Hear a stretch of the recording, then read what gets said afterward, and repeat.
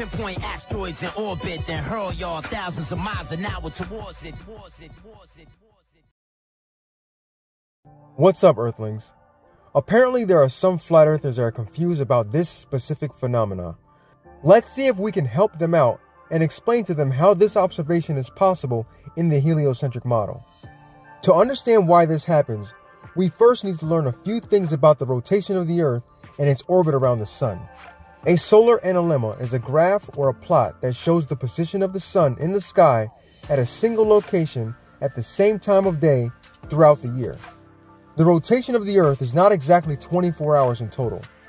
It's 23 hours, 56 minutes, and 4 seconds, which means one rotation doesn't bring it back to the exact position every day. An extra 3 minutes and 56 seconds is needed for the Earth to rotate back to its same position as the day before.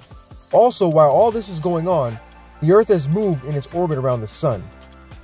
To demonstrate this, go outside and put a stick in the ground. Mark the position at the end of the shadow that the stick makes.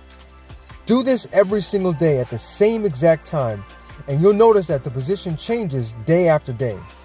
The resulting figure 8 pattern is a result of two factors: the Earth's elliptical orbit around the Sun and the Earth's 23.4 degree axial tilt. If the Earth's orbital path was elliptical, but its axis not tilted, the solar analemma curve would be oval-shaped. At the equator, this line would be a straight line spanning from left to right or east to west. If the Earth's orbital path was circular, its axial tilt would have the effect of generating a perfect figure 8 analemma curve, such that the top and the bottom loop would be the same size. But because of Earth's elliptical path around the Sun, one part of its path is closer than the other.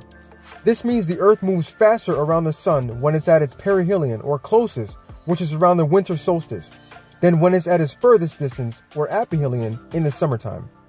This difference in orbital speed gives the analemma its uneven figure 8 appearance. The orientation of the analemma is location dependent. The angle of the figure 8 will change depending on your latitude. In the southern hemisphere, the analemma will be reversed, with the larger part on top. Here's one I created using Space Engine by changing the date by 1 week and taking a screenshot. One for every week of the year. What you see is 52 individual screenshots put together in a short video. Now, if this model wasn't consistent with reality, meaning if it wasn't created using the exact sizes, distances, and location measured and observed in the globe model, it wouldn't match. But for some odd reason, it does. Once again, thanks for watching. Don't forget to like, share, and subscribe if you like this video, and check out the rest of my videos if you're interested. And as always, peace.